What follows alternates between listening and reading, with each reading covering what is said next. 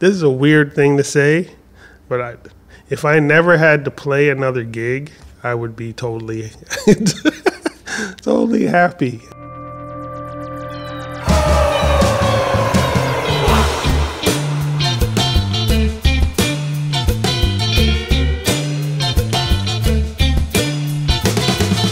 This is Joe Wong. Welcome to the Trap Set. I want to play something for you.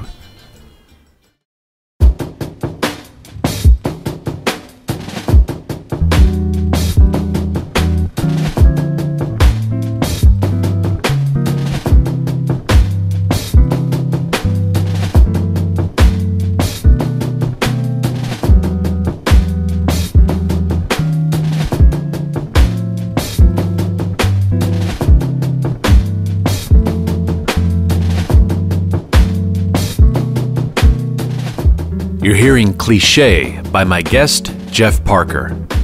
One of his generation's preeminent guitarists and musical minds, Parker has worked with a diverse collection of top-tier artists, including Brian Blade, Peter Erskine, Fred Anderson, Smog, Rhys Chatham, and Joshua Redman. He's released several recordings as a bandleader and is also well known as a member of Tortoise.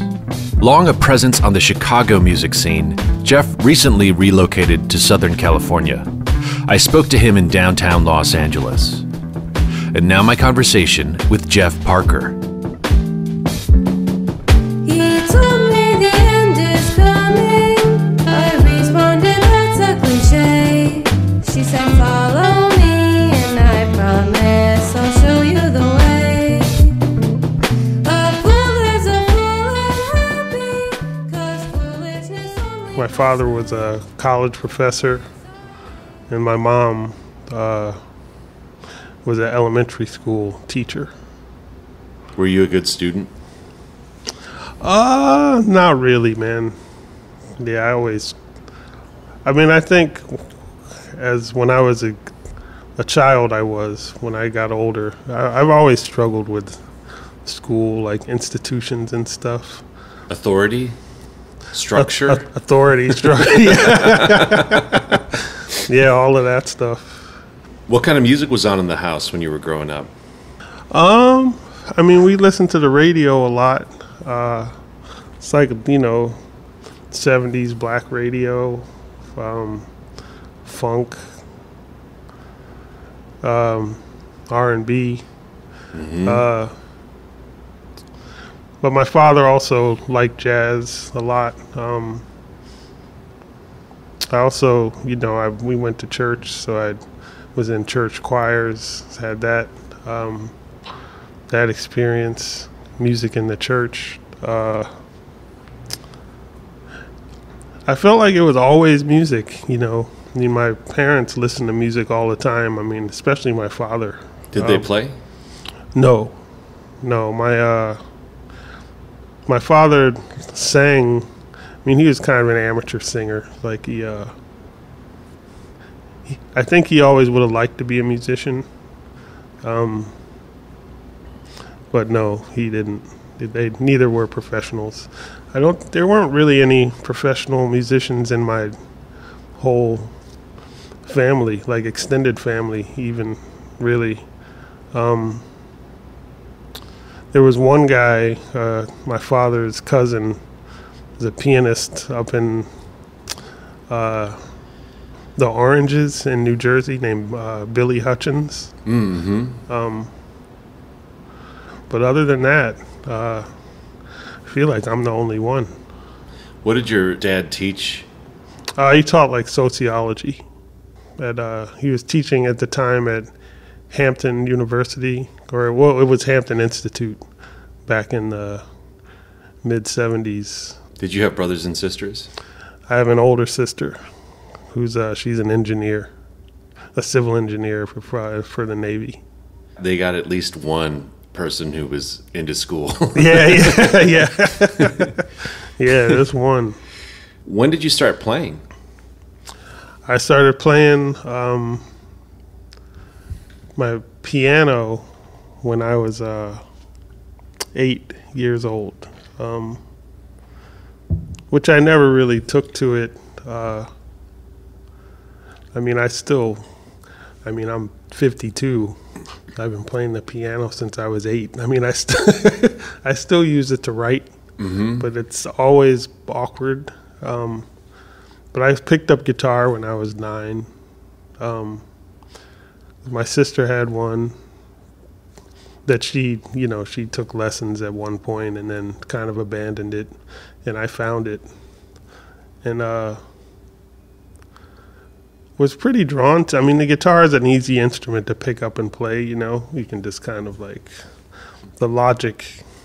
It's right there. It's like it's kind of straight lines. You fret it, and the pitch goes higher, if you play on one string, and I could kind of like pluck out these like bass lines from funk tunes on the radio, like Flashlight, or like, the tune by the band Slave, Slide. Like, you could play all that stuff on one string, and I kind of, my parents saw that I was into it, so they signed me up for lessons. And it's kind of, I've been playing ever since. Did you like lessons? I did sometimes. I mean, my first teacher was amazing. I always wonder whatever happened to him. He's a guy named John Spencer. He was a student of my father's at the college. He was a music major. And, yeah, he was really great. I mean, he had me, like, writing my own music and improvising, like, right off the bat. It's like probably my first lesson. He kind of played some chords and kept the rhythm, and he was like, yeah, just play what you... And I kind of improvised, and he used that to show me, like, position playing and like a really cursory knowledge of the neck mechanics of the instrument. But then I had some teachers after that who I didn't really like very much, like some group classes, just playing like folk chords. I didn't dig that too much. Yeah, how do you differentiate between a great teacher and a mediocre teacher? I mean, I can only say what works for me. I've like you kind of touched on earlier, I was always kind of had problem with authority. So I was always more drawn to teachers who were interested in what I wanted to get out of music. And when I teach, that's how I try and teach my students. Different people, some students need more structure. I was never that type of student, I always wanted to learn,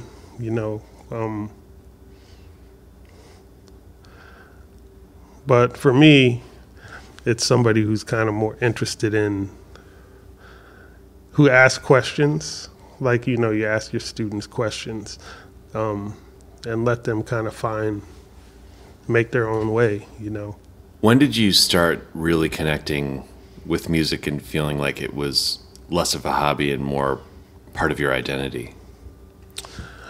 Pretty immediately. Yeah, I mean, I was lucky to see some concerts when I was a young child, I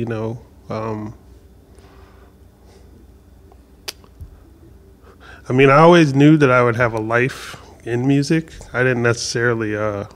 How did you know that? I mean, it was always just such a big part of my world. I mean, I've always listened to music kind of almost all the time. Did it seem like something that you could conceivably do, given the fact that you didn't have anyone in your family who was an example of how to do it? Yeah, I didn't. Well, I mean, I always loved music. I mean, I listened to music constantly. I mean, I always say so much of the path that I chose with music came from me being drawn to to records. I mean, I love the format of the LP, you know, and I just used to listen to my father's records. I mean, I'd put on headphones, read the liner notes, look at the pictures, and listen to the music, you know. It was, I never saw myself not doing that, and that led me into playing music, which, you know, I mean, I know even if I had chosen a different profession that I would play music, you know. I definitely would, I'd play an instrument, you know. And I knew that at a very young age. You know, I remember my father went to this like jam session with some of his students. You know, he actually also played some percussion, like he had conga drums and stuff. He sounds like he was a pretty engaged teacher, you know, if he was hanging out with the students. Yeah, he was a great teacher, man. Yeah, I mean, he went to this jam session with his students. He had his conga drums, and I was there, and I was like super engaged, like totally moved. I'd had to be like maybe 6 or 7 years old, and it was then that I definitely knew that I wanted to play music.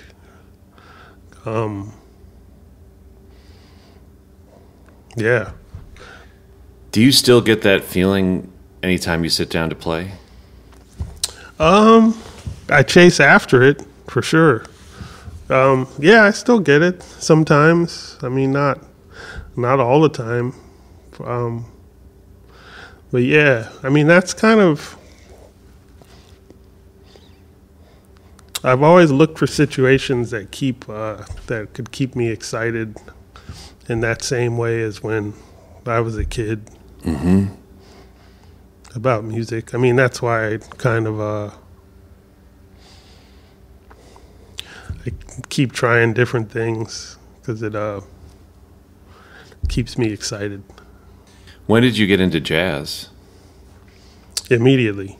Like, I mean, from the moment I started listening to music, it was I mean, it was always around the house. My father, you know, he had like a lot of old Blue Note records.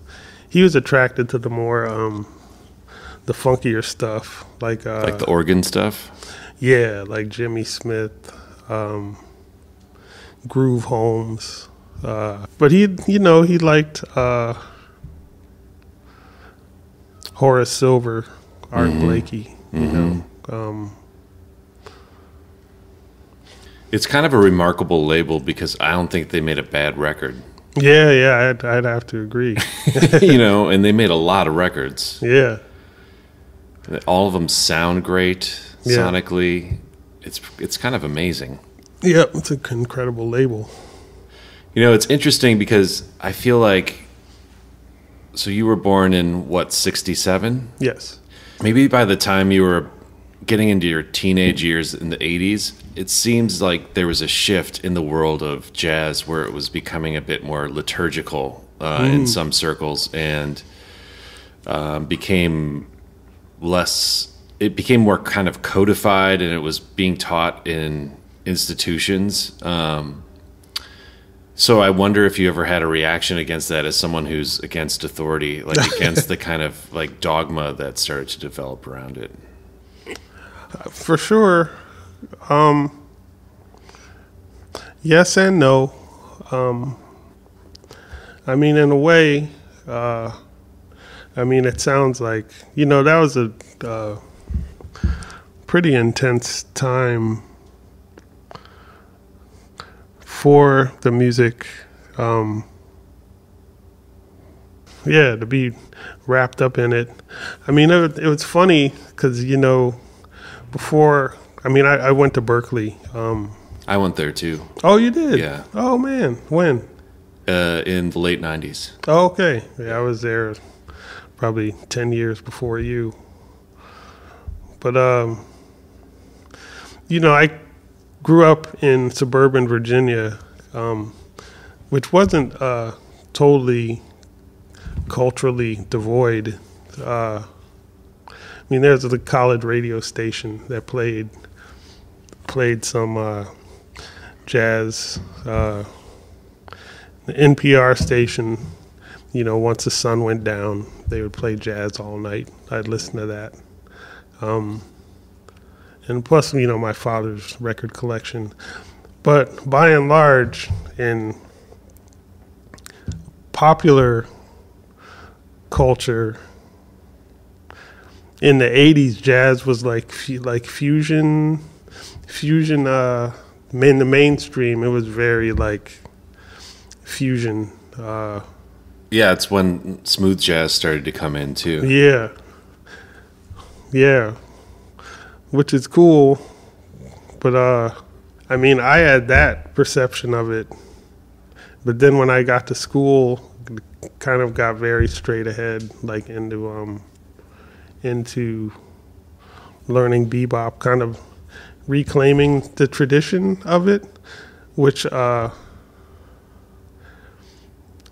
think it's very important in a lot of ways to teach students fundamentals and have a kind of a healthy relationship between the traditions and to develop a foundation. I got very into that when I was in Berklee. There's like a lot of us at the time, a lot of my classmates, we were really wanted to learn how to play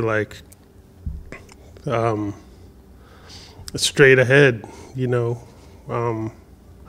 For me, it was more of a means to develop a foundation. Not so much to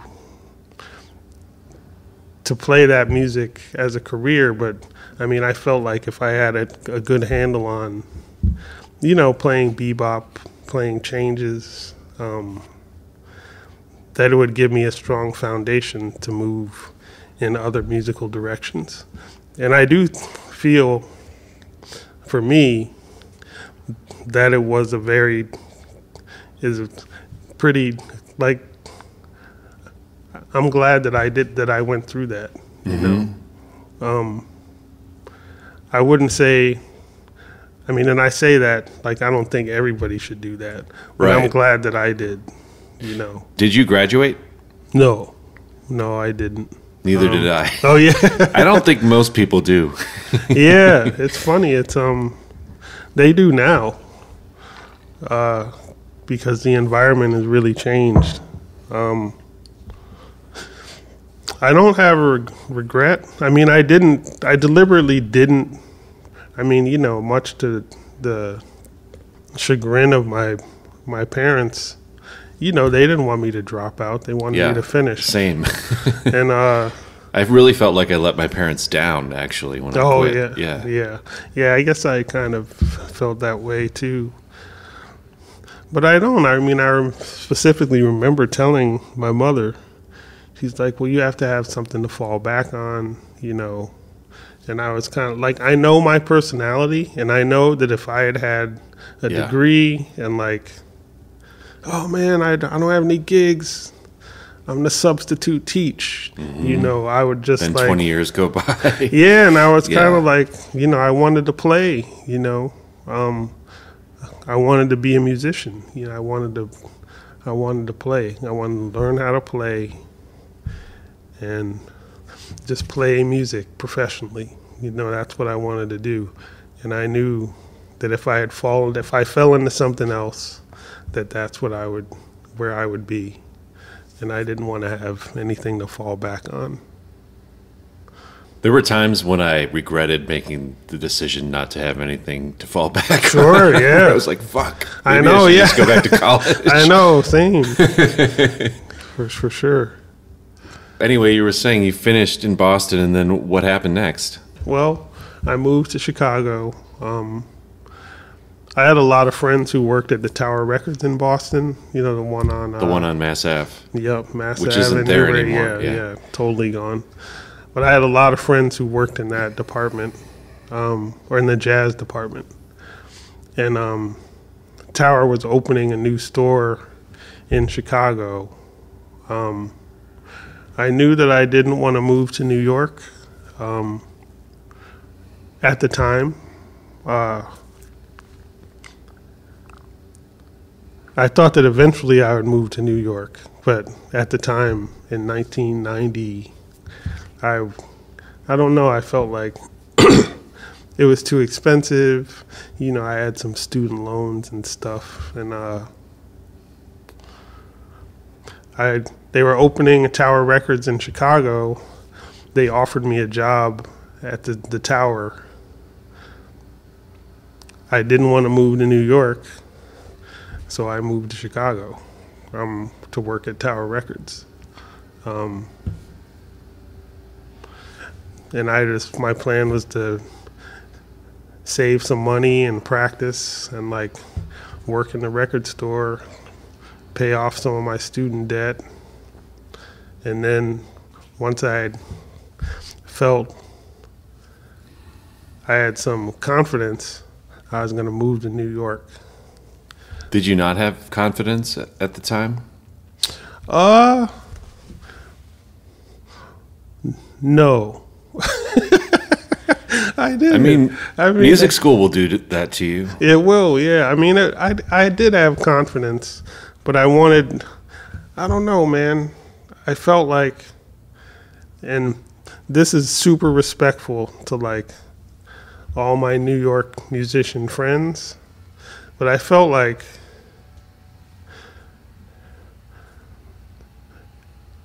I saw a lot of musicians move to New York and kind of like lose their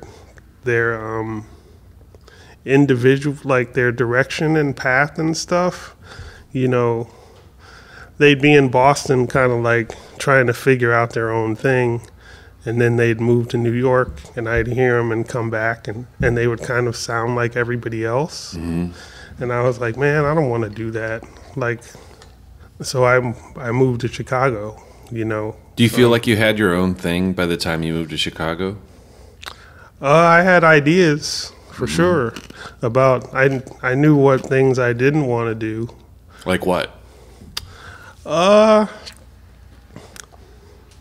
didn't want to play straight ahead, you know, like I didn't want to contextualize that. There was like a resurgence in straight ahead at the time. It was like this Young Lions movement. Yeah, I mean, I knew that was something that I wasn't very interested in doing. You know, I was into more like into experimenting. I was into like improvising, you know. I liked a lot of different kinds of music. You know, I liked reggae and I liked hip hop, and I don't know. I was thinking about all of that stuff.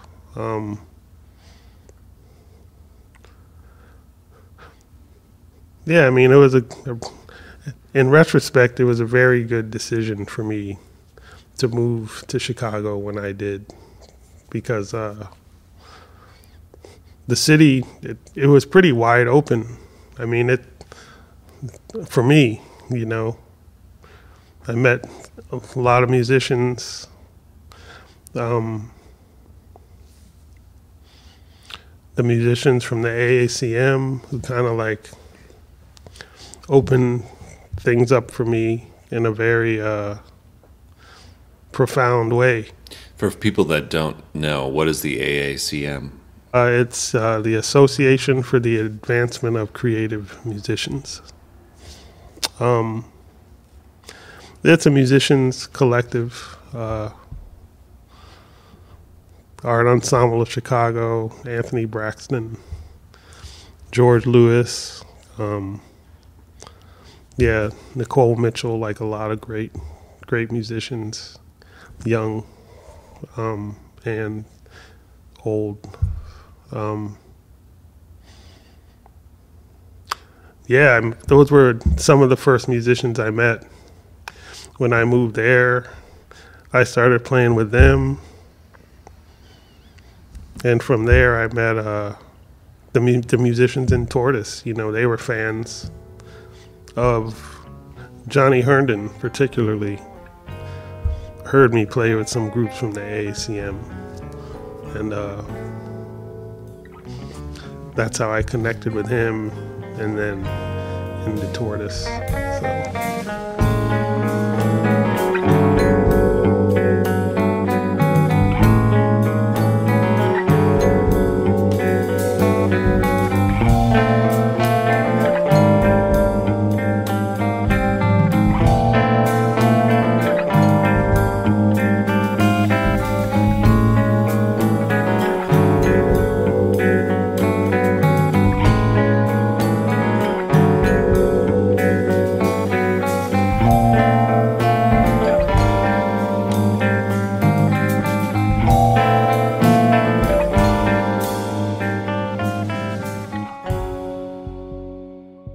In the beginning, I didn't want to like disrupt things too much because they had such a like beautiful thing. I mean, I saw him the first time I saw Tortoise was at the Empty Bottle,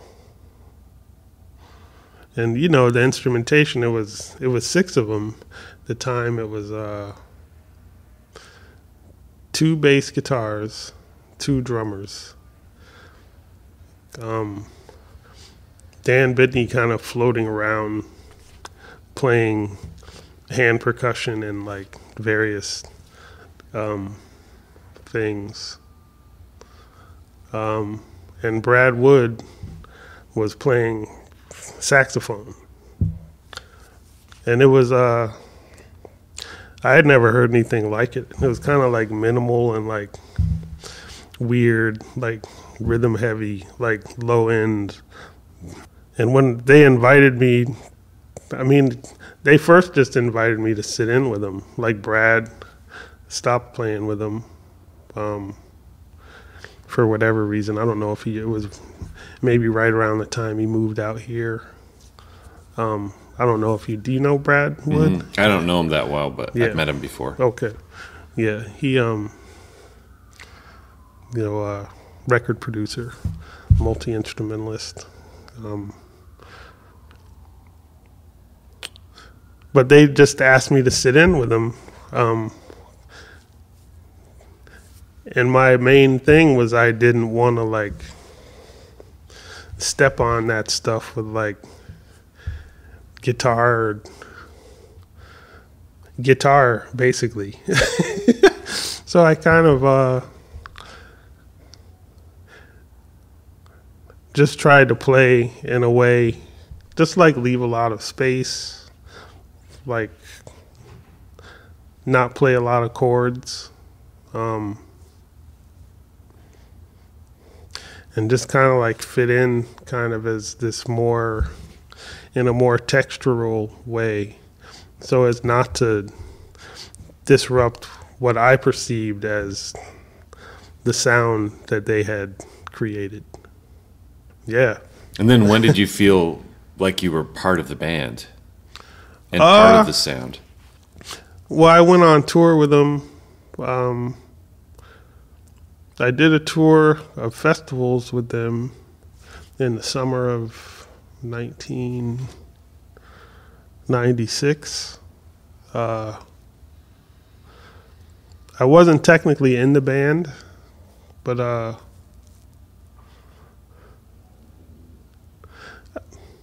yeah, I mean, and after that tour, they asked me to be in the band, you know.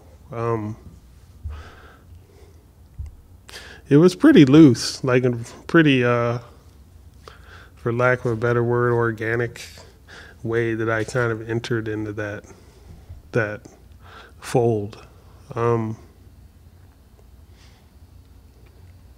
Yeah, and then we started working on music together. Like I played on some sessions for Millions that ended up on like weird singles compilations and stuff, but I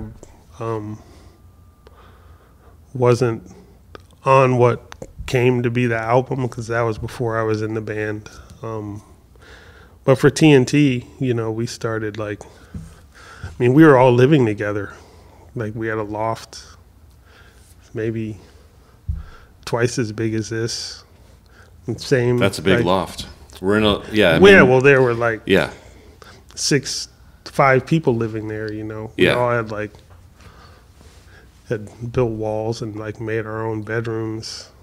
And John McIntyre built a studio in the loft, you know, much like, it's a lot smaller than that, than your studio. Maybe 60%. Like we could all barely fit in there, you know.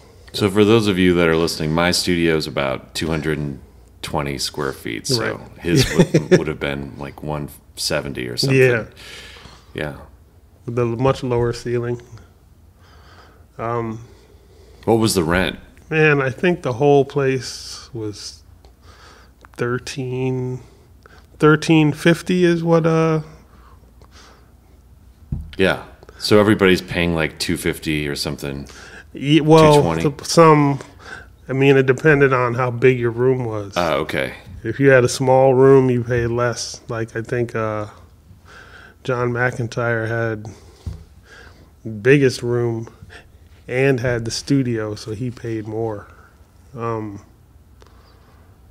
Yeah, but it wasn't nothing, man. I mean, I was like less than $300. And what was your life like at the time? Aside from Tortoise, were you playing, you know, every night of the week with other musicians and working lots of gigs? Yeah.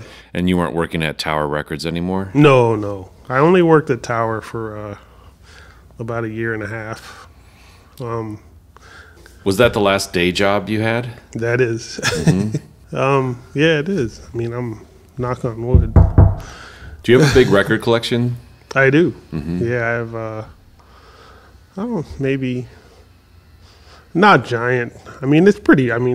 I have probably 5,000 records. But, I mean, I know people who have. Of course.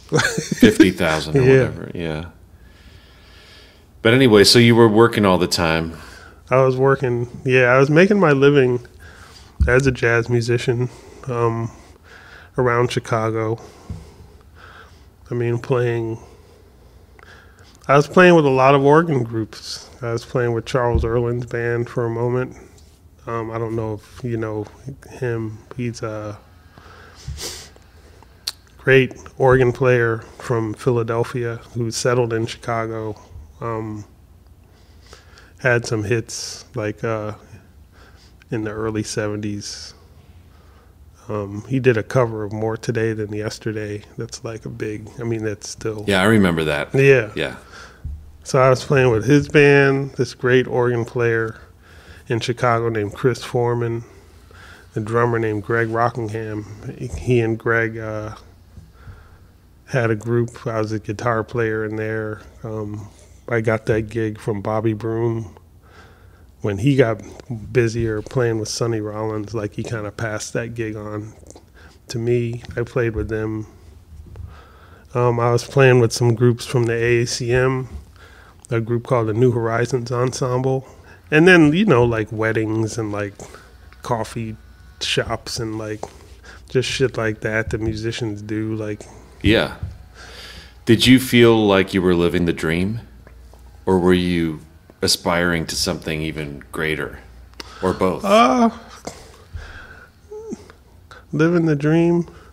No, man. I mean, it was hard. I mean, it's a very bohemian kind of lifestyle, you know.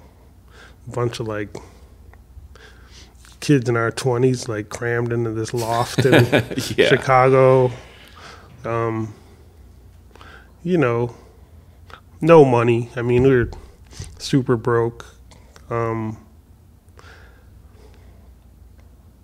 Kind of just taking stuff day to day. I mean, I was glad to be doing what I was doing. I've never been very ambitious with music, you know. I've always You mean ambitious in a business way? Yeah, in terms of career and like goals and stuff like that. It's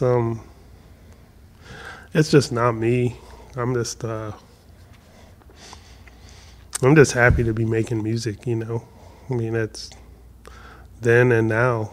You say that you're not ambitious and you don't set goals, but you also seem to know yourself and know how to trust your instincts. On the other hand, like, for example, you didn't just go to New York like lots of your peers from Berklee. You went to Chicago so you could develop your own thing. Right. I don't even really look at it like that. I mean, I kind of, you know, they offered me a job in Chicago and I took it. I mean, and that's kind of how I ended up there. If they had offered me a job in New York, I might have ended up there. I mean, I don't know. Not like, I mean, I guess I'm kind of contradicting myself. But I don't know. I mean, I guess I kind of feel like, you know, life puts you on these paths and you can either follow them or not. You know, it was, yeah, I don't know. It's like, I never know why I end up where I am. So. I saw you play at the Blue Whale, maybe it was about 2 years ago when your album, The New Breed, came out. Oh, yeah. And your daughter was singing with you. Yeah. When was she born? She was born in 2002. So what was your situation at the time where you weren't still living in the loft, were you? No, there had been a lot. There was a lot in between that. Okay, what happened? Well, Tortoise got busy. I had Isotope 217, Tortoise. Like, I kind of had these two bands that I was writing music for, you know, but I also, you know, I was in Brian Blade, like in the very first version of the Fellowship band. I met Brian when I did an audition for Joshua Redman's band when he was kind of looking for a guitar player, probably in 1995, and we kind of hit it off. I mean, we had fun. For whatever reason, I don't know why at that time. Maybe because I was living in Chicago. Like, I didn't end up playing with Joshua's band until later. But I met Brian, and Brian said, man, if I ever start my own band, I'm going to call you up. So played with Brian's band, made the first Fellowship album. And all this was like congruent with Tortoise and Isotope kind of doing things. I remember Brian called me up and said, man, Joni wants us to be our band, man. Like, Joni Mitchell wanted the Fellowship band to back her up and go on tour and stuff. And I couldn't do it because TNT had just come out and we had a whole year of touring booked, you know. So that was kind of... Was it a difficult decision, or were you more invested in Tortoise? I mean, I was kind of... Tortoise had already become like an entity. It wasn't the type of band, like, if I couldn't make the tour would have been canceled. Yeah, it was like a family, not... Yeah, we were like a band. I mean, it was... Not a group. A group versus a band, or a band versus a group. Yeah. There were no interchangeable parts.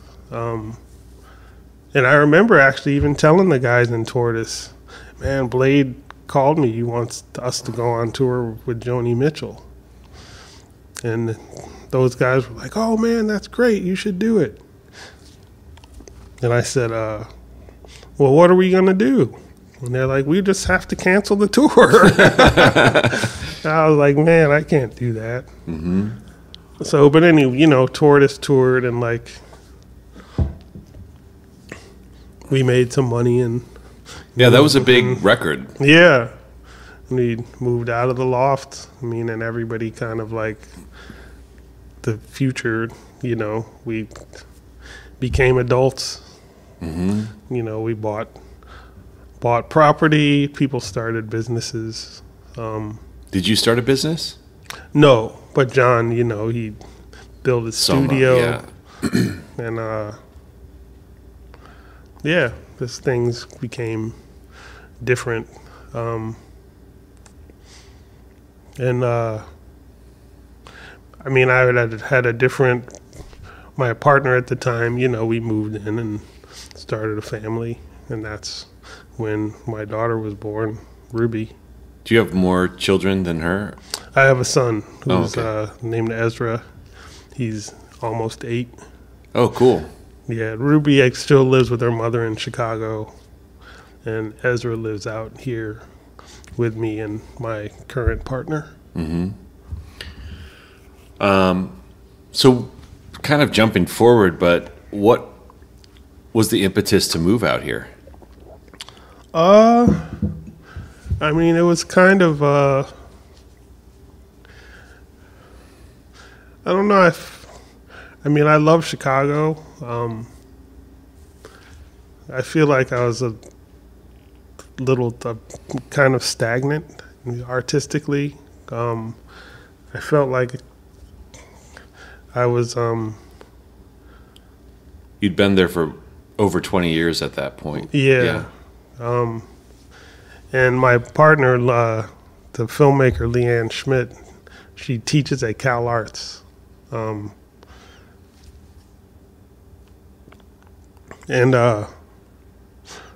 know, our son Ezra was born, and we were kind of living in both places for a couple years, which was why I say I kind of transitioned out to LA for about 3 years. But, you know, he got older and started school, and I had to make a decision. Either they were going to move to Chicago or I had to move here. But I felt like I needed some fresh ideas. So I came out here, you know. I'm still in Chicago all the time because Ruby still lives there, and I still have a lot of close musical associations in that community. But yeah, I just wanted to try something different. And how do you feel about it now? Did it work? Did it give you new ideas? Yeah, I absolutely did. And a fresh perspective. I like it out here. It's a strange place, you know. Just with I always tell people it's 180 degrees from Chicago because it's Chicago is very like it's kind of the creative music hub of the whole world. If you ask me, it's like the community there is really vibrant. You know, it's with free improvisation and weird music and the AACM, like and all of that stuff is ingrained into the mainstream arts community, you know. Why do you think that is? I don't know. I mean, I always kind of analyzed it in my own way. You know, it's in the Midwest. Mm-hmm. If you go east, west, south, it's like cornfields, like nothing. You know, if you go west, you'll hit Minneapolis in 8 hours, but in between that, it's like essentially. I mean, it's just. I grew up in Milwaukee, so yeah. well, I mean, you'll hit Milwaukee. Respectfully, I don't mean that. And then Madison, and then, but it's a lot of like, it's a big city, kind of in the middle of nowhere, and before, like, it was a lot of independent music there kind of by default. Mm-hmm. You know, like Record Row with all the like black recording studios and distributors. touch and go records, like Sure. punk rock. What's the Wax Tracks for the house? Like, there's all this independent music in Chicago because And it before had to that, be. chess, Yeah. And then there's everything from, Sun Ra and Yeah. Art Ensemble. Yeah. I've never yeah. thought of it that way, like what you said, the creative music capital. So then LA would be the commercial music capital? Yes. So it's the exact opposite, like, just as, amazing musicians here, but, everything's the exact opposite. It's kind of like, what's,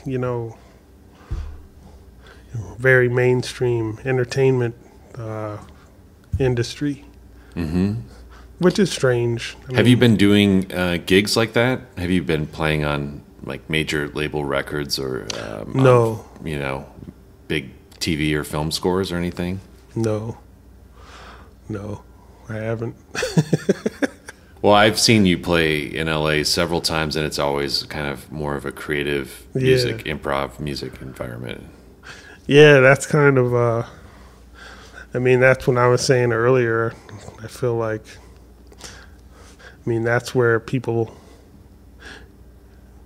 they put me, Is that where you want to be? Sometimes. Sometimes I wish people would expect that I could do other things because I know I can do other things, I haven't quite shed my bohemian lifestyle. It's hard to pay bills sometimes still, even now, I have an established career, but I would like to have that kind of work, but I don't really know how to get it. But yeah, I like to be a creative music person. I think it's where I thrive, actually.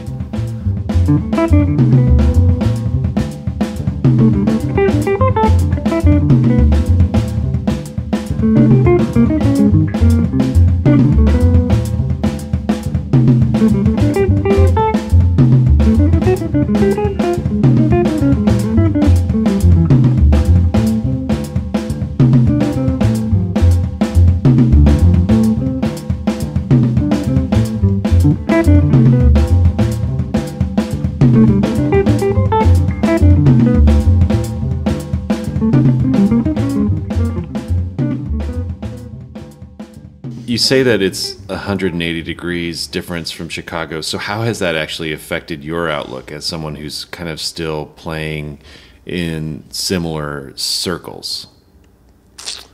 How has it affected?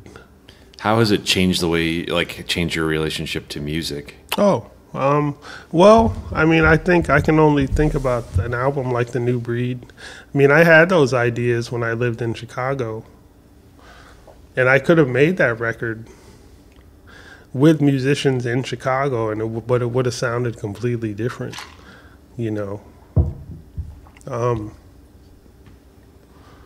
Everything about it would have been different.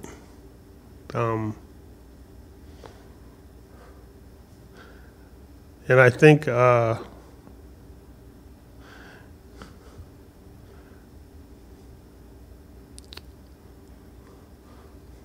don't know. You kind of become a part of whatever community, wherever you end up. I can't. I definitely know the music that I write out here is a lot different than the music that I was writing in Chicago, because I write music for the musicians that I play with, and if I'm playing with cats out here who are like in the entertainment industry, they interpret the things in a different way. You know, it's definitely not any worse or better, but different. And I can't help but be affected by that.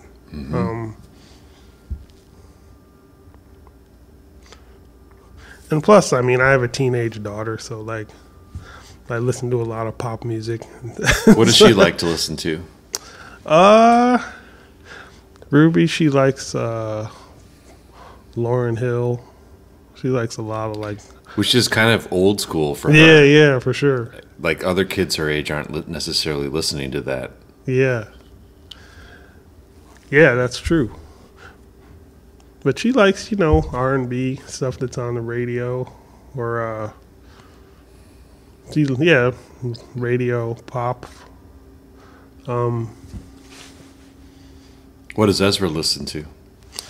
Ezra listens to pop. He's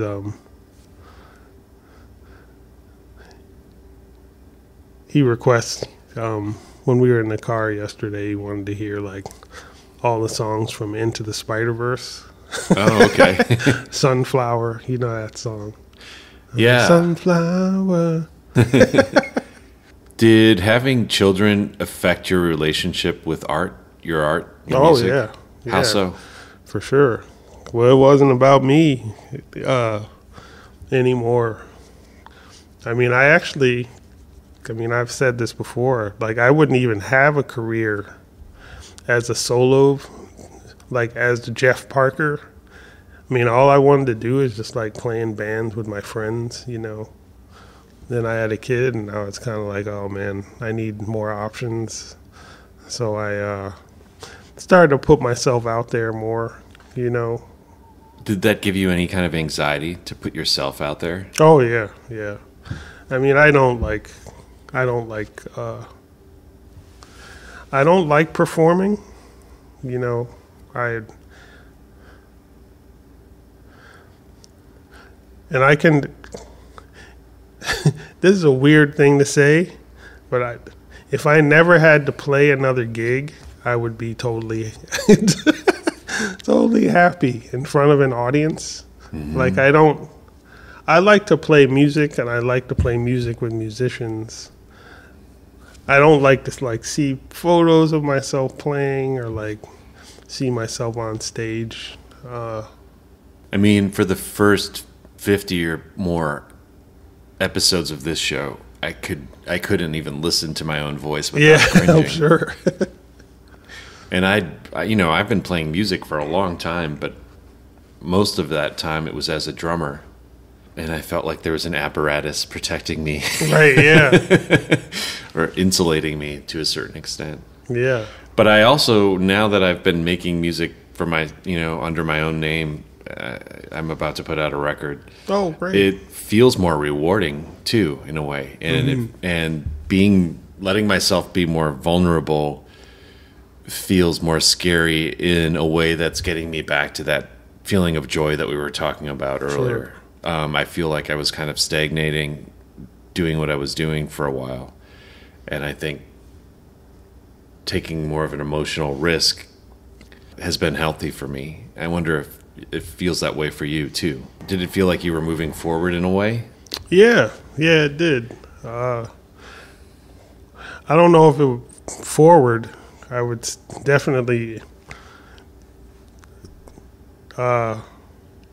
sideways. It felt like you were moving anyway. Yeah. Expanding, I would say. And now I prefer to make my own. It's harder for me to collaborate with other musicians now. I've kind of turned into I used to play with this organ player in Chicago, this really great blues organ player named Tony Zamani, and he had he had this thing that he called band leader syndrome, whereas like when a sideman doesn't want to be a sideman anymore, He say, he got band leader syndrome. So you got band leader syndrome. I kind of have band leader syndrome now. Yeah, it's not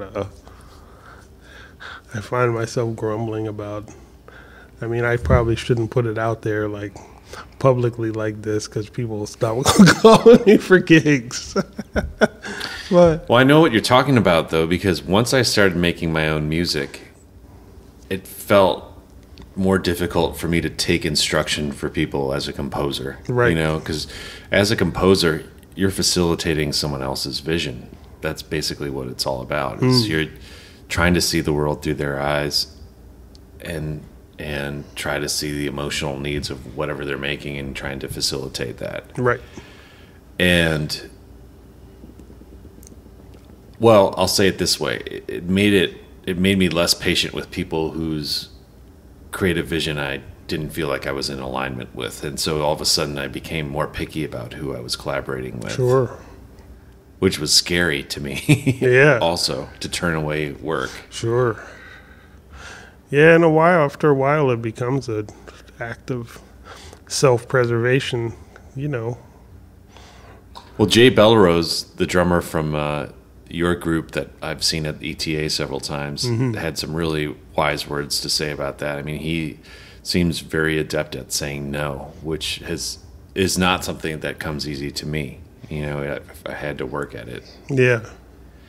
You said that you're not the kind of person that makes goals, but is there anything that you want to try creatively that you haven't done yet? Yeah, I mean, I wish I could work with singers more. I mean, that's why I make music with my daughter, you know. I mean, she sings and... She's a great singer.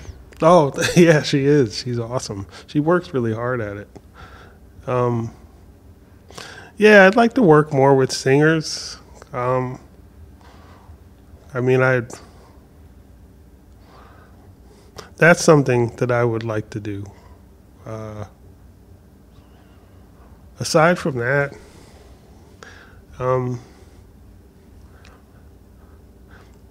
compose for a bigger ensemble of horn, strings. I mean, those are two pretty big things for me right now. How do you feel right now? A little bit anxious. I'm at the end of making a new album.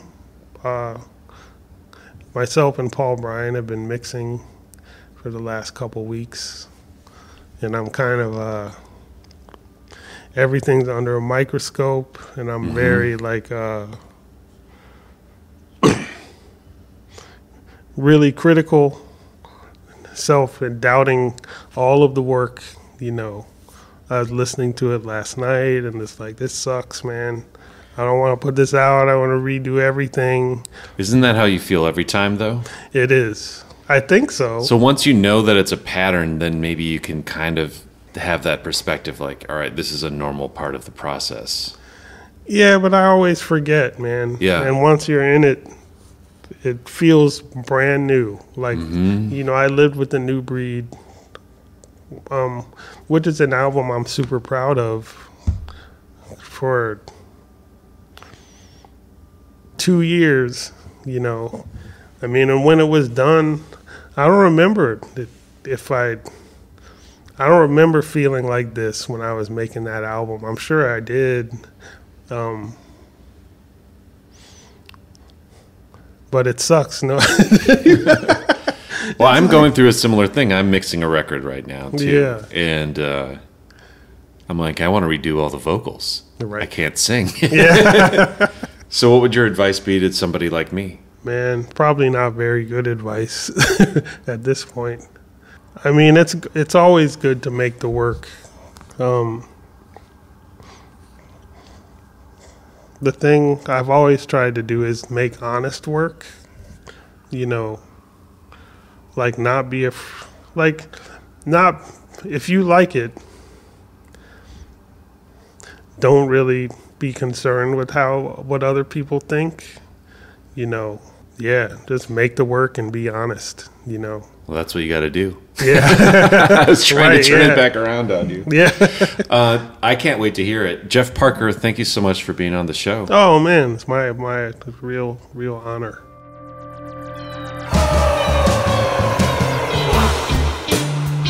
The Trap Set is produced by me, Joe Wong, along with Chris Karwowski, who also edits the program. Follow us on Twitter, Instagram, and Facebook at The Trap Set, and visit our website, thetrapset.net, to subscribe to our show for free. If you enjoyed what you heard today, please donate to our show.